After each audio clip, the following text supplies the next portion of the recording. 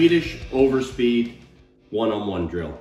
This is a great fast-paced one-on-one drill, full ice, for up to about 25 players, 15 to 25 players. This is absolutely ideal. The only downside of it, only 4 players are moving at once. So if more than 25 players, you might want to avoid this one because it would be too much standing around. However, the drill starts with the forwards lined up here and here, just outside the blue lines, facing in that direction.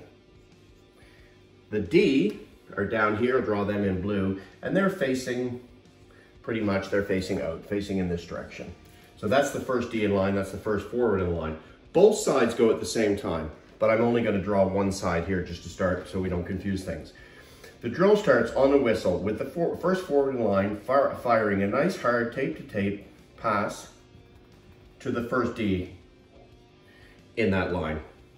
That D will receive that pass and make a little area pass just out into this area here, just a small one-touch area pass to about that area.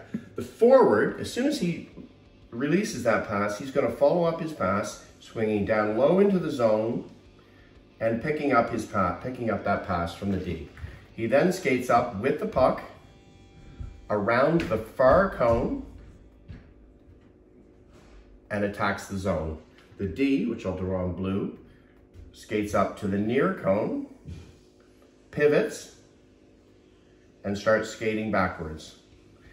And it's a one-on-one.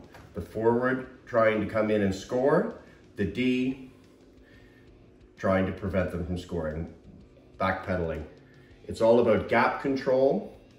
Forward's gonna come in, try and get a shot on goal. The D is trying to prevent him.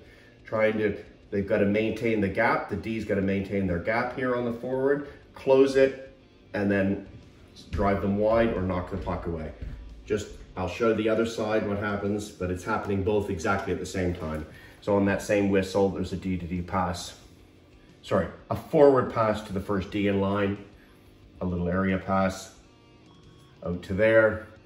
That forward swings down, picks up that pass, skates up to his far cone, comes back in to attack that zone. That D will have skated up to the near cone and backpedaled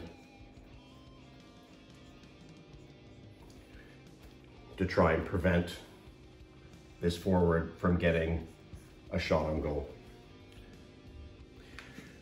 There shouldn't be any problem with the D, with the two sides banging into each other, because when this D is going around here, he should be in that position, and that forward should be in this position. So they should be on opposite sides of the cone, as long as they keep up relatively the same speed.